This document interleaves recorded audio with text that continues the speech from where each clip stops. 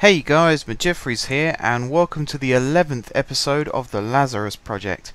I can't even remember what the score was in the last episode, but apparently I made one mistake in that I said Adam Armstrong was on loan from Sunderland, when in actual fact he is on loan from Newcastle. I can't remember making that mistake personally. It was pointed out by a friend of mine, but if I did make that mistake, then I do apologise to all Newcastle fans, and of course Mr. Armstrong himself for throwing such accusations at him in the first place. I don't think he even makes the lineup for this match. I think he's on the bench, which I suppose doesn't really appease the situation, but he's there. He's there on the bench, ready to come on whenever needed. In the meantime, though, we have a home game against Bury, and looking for continuation of the previous results. Nice, strong, positive result. Good performance from the team. Starting to build a good team now. I said this in the last episode. 2 consecutive 1-0 victories, which don't sound like the most exciting thing in the world, but the most important thing is the Mourinho clean sheet. Grind out a nice 1-0 win. Keep the pressure on the teams behind us. They have to keep winning in order to keep up with us. And overall, just keep winning, keep going for it, and see what happens. We can see we are top of the table. We are 5 points clear, ahead of Cheltenham. Any result against Cheltenham works in our favour. So any wins, draws, losses, not so much. Obviously, they'll start catching up with us, but any team that beats Cheltenham at the moment is doing us a favour, even if they then overtake Cheltenham. So long as we keep up our results, we are fine. And I've just spotted there, actually, Bury seem to have Darius Charles playing up front for them. I hadn't even spotted that. Steven's selling their best players then, I guess. But yeah, no skin off my nose. So there's kickoff. And we go straight from kickoff to a free kick, where I demonstrate that sometimes I do press the wrong button and get it completely wrong. I just thought I'd include that. I was going to cut that out, but then I thought I'll include it. I will be a bit candid about it. Mainly because not long after that free kick, I managed to do this. Really crappy through ball from Raziak towards Nimley, but Nimley wins it back. Raziak shows good awareness to get into the middle, and it's not the tidiest of finishes. It's by no means the best finish I've ever... it's not the best goal I've ever scored on this game, but just the way it all came about, it was a good pullback from Nimley. Raziak made the perfect run in terms of the angle in which he was coming onto it.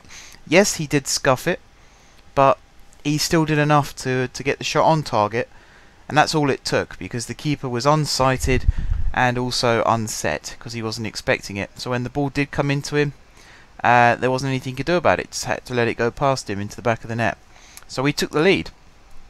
And we took that lead into half-time with us. We're just going to see the end of the half here. Spoiler alert. Missed hit shot there from Nimley. Nowhere near the same amount of luck as Raziak got. I had no chance of going in.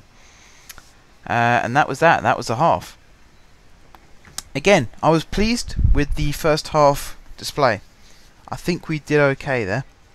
Good goal from Raziak. Good strong performance from the team. There was a few other chances that I did cut out. Mainly because they weren't that interesting. One thing I did cut out though, but I had to include it here, was an injury to Sonny Bradley. He is out for 3 weeks with a thigh strain, I think, or groin strain, something like that, which is bad for us. But in some ways it's a blessing in disguise, because Bonzangala hasn't had much of a chance in the team recently, so it's good to see him get a chance. It is, however, a combined error between him and Chorley, which led to Mutuakil. I think I've learned how to pronounce his name now. Mutuakil, something like that.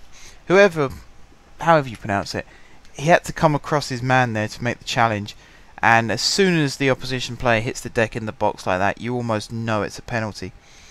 And sure enough, it was a penalty. Up stepped Nardiello. I tried to be clever and guess which way he was going to go. He went straight down the middle and basically chipped it over Carson. So I was a little bit disappointed about that. More in conceding the penalty, as in giving it away in the first place, rather than conceding the goal from the penalty. Because once it's on the spot, it's a 50-50 as to whether you save it or not. I kept plugging away. I tried and I tried and I tried. I made the rest of the subs. I brought on, I think it was Payne and Armstrong. I think it was I brought on. And I kept trying. I kept having chances, good shots, good saves from their keeper. I decided to cut all those chances out though, because they weren't really goals and they didn't impact on the score at all. But it wasn't for the love of trying. I tried and tried and tried, but I just couldn't break through. As soon as Bury equalised, they put up a very, very strong defence. I had less chances after they scored than I did before I scored the first goal. But that was the end of the match. It was a 1-1 draw. Bit of a disappointing result, but I guarantee to you that we will bounce back stronger next time. And I think I should probably round this episode up now, guys. So thank you very much for watching, and I will see you tomorrow. But until then, I will see you soon.